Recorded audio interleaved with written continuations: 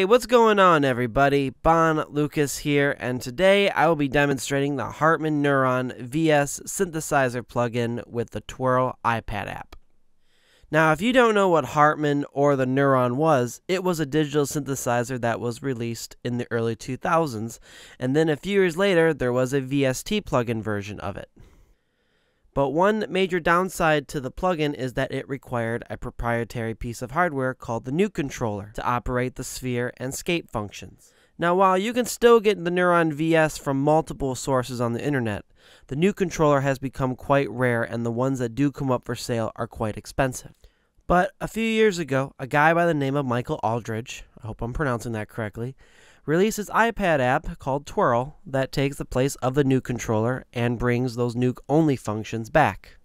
Now, I am running this on an iPad 4, transmitting through DIN MIDI with the Aliases IO Dock 2. Now, all it requires you to do is open the app, and then in your DAW, direct any incoming MIDI signals from the dock to the VS, and there you go.